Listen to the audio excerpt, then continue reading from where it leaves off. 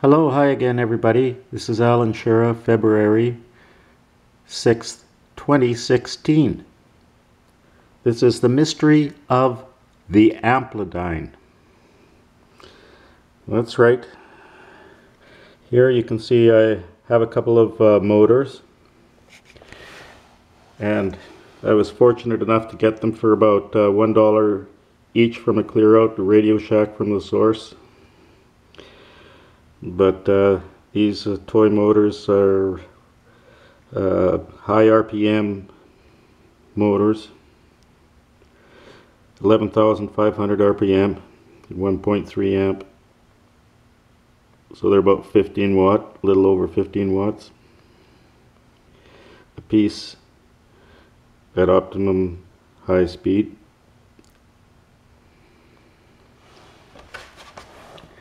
So what is the amplidyne? That's what I'm going to discuss in this video, the theoretical part of it, and then I'll run this, which they haven't manufactured an amplidyne since about 1951 with General Electric company basically making them. They used them for the turrets in World War II, and the mystery of the amplidyne is that there's some confusion of whether it can generate over unity, because in this naval document, which is one of the few documents, chapter 10D, if you look it up on the internet or Google, they show how to make a amplidyne from an ordinary DC motor. That's right, DC motor generator. So a generator can be a motor, and it's actually a motor in reverse. And an amplidyne is a modified motor generator. And the confusion stems that they say that the excitation is 100 watts, 10 kilowatts out ordinarily. This generator, which is as you can see, it has two poles. So this is not a permanent magnet DC motor, but those little motors I showed, they also have two magnets on them that are permanent magnets. These poles are iron core that are excited, the strength of the magnetic field according to the strength of the excitation of 100 watt. So the amplidyne made by Ernst Alexanderson, this is Navy manual, was when it was in use for turning the gun turret on Navy ships in World War II, US Navy ships. And here it shows only a 1 watt input, which is 1/100th. In the brushes shorted and excitation reduced. So you can see that across the middle they have placed the shorted wire. And now it's only down to 100 volts compared to that 10 kilowatt. 100 volt, 100 amps, 10 kilowatt. Now it's 100 volts, virtually no amp, which is all the power transferred to the short, and excitation reduced to 1 watt from 100 watt. Now for the third part, to change the ordinary DC motor generator into an amplidyne. Here they are showing that the load connects to the new brushes, but if you look, it only connects on one side. The bottom side is untouched because there's no coil there yet, but the fields compensate, but there's no output.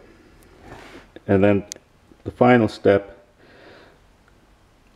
a compensating field is added, but they are not connected to each other but they're connected through the center. And now you've got 1 watt and you're back up to full power. So this is where the confusion is. And you can look it up yourself. There's not too much documentation available on the amplidyne, but I got a hold of a few explanations. I have another one that explains how to do 4-pole setup on, and it's actually, the circuit appears a little bit different, a little bit more complex than it shows here. But the basic principle, according to the best explanation I read, was Alexanderson and the amplidyne instructions, is that there's a field in there that reduces the eddy currents, and it actually takes advantage of the concentration of a magnetic field in the center that ordinarily is not used. And this is transmitted through the short wire. So we'll run the amplidyne a little bit, and I'll explain about where I've got so far with this. And I'm going to have another video come up in a day where I'll actually run this under and take some measurements. But this one here, you see, it's so they haven't manufactured since 1951, and in 51 they made 3 models, 1 kilowatt to 5 kilowatt. This system, I don't know how many volts it would output, but not a lot of volts, but it's a 15-watt motor, so you can get some idea there. And one of them is the amplidyne, this one at the end. And inside I've placed a wire in there. I don't know if you can see that, but there's a wire that shorts. You can see a little, maybe a little bit of it, but I don't know. But there's a wire going in between the brushes. The brushes are actually on springs. There's graphite that goes to the rotor shaft in the center, the little pin. But the pin is so small, the rotor shaft, that I couldn't get coils on the inside as per the diagram. So I wanted to put some coils on the outside, and I had mixed results there, which I'll get to, but with the next, when I do a video in a day or so. But I just wanted to get the theory down and what I'd done here. So I got the short successful, and there's no electrical output. They show drawing. So I haven't finished it, completed it, so that it's gone through all 4 steps. But I've got the brush or the wire shorting the brushes inside. Now these I was trying to draw off the center pin on the outside because I didn't have enough on the inside, but there's very little room there, so I didn't wind up getting much of any of a draw. So the circuit is not the way it is, and I've looked at 2 circuit schemes that they show that one simplified circuit scheme, and I saw one other one that actually had draw from the poles themselves, top and bottom, and also power coming in that way. But here, the strength of the magnetic field gives the strength of the output, but there's no output here, so the power has to go somewhere. And so the power is recycled through the system, and it's the way that the power can be channeled around the system. So that's not a completely finished one, but I did have some interesting result. But anyway, I'll just start this up now quickly. And here, what are we using to power it? Well, it's the same thing. I got this also for 96 cents from the source of the former Radio Shack supplier, Next Tech AC adapter. And I don't know if any of that would be visible, but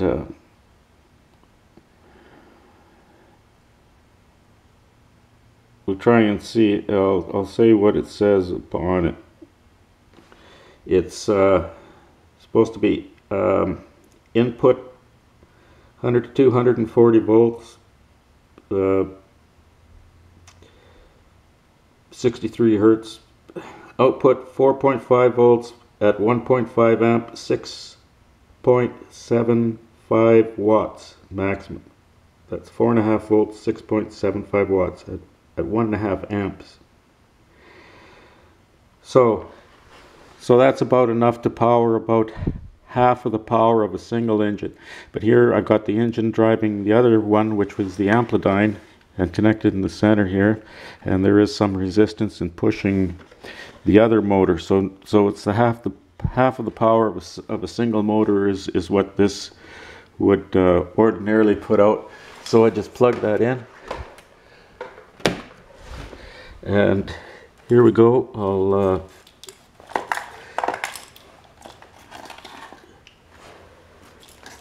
I'll just run a quick test here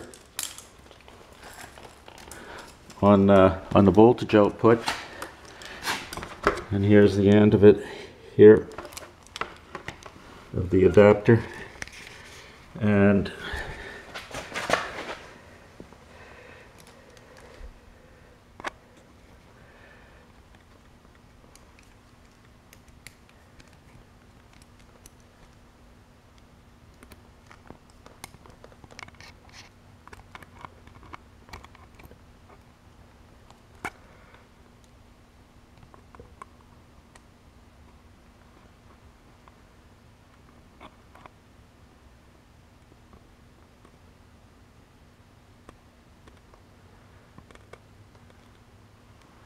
And it's at 4.6 volts, just the way I have it. It's showing negative polarity, but it's 4.6 volt output.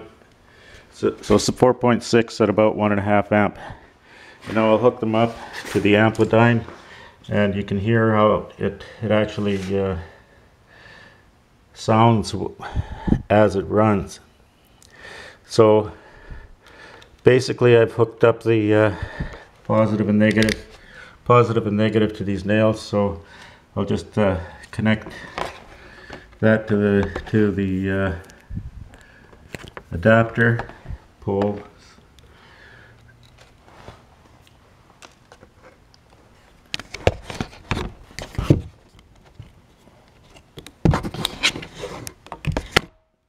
Oops.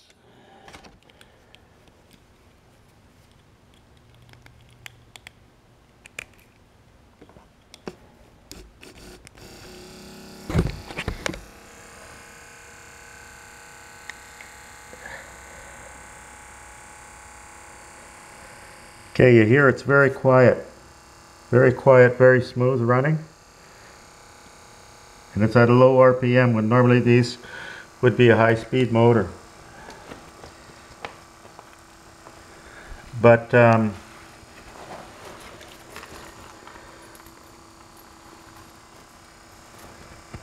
is yet an interesting effect here. And I'll just show you what that is. So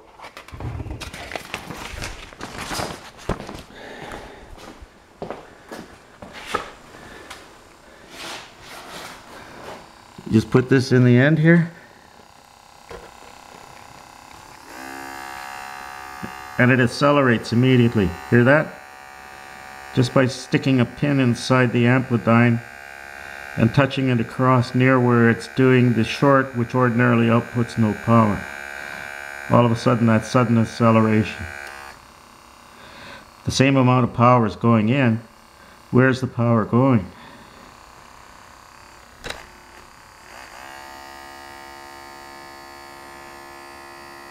I don't know if that's information that anybody could say, but I'll get to it. Run it a bit more and show some input output in the next video. That's all for now. Thanks.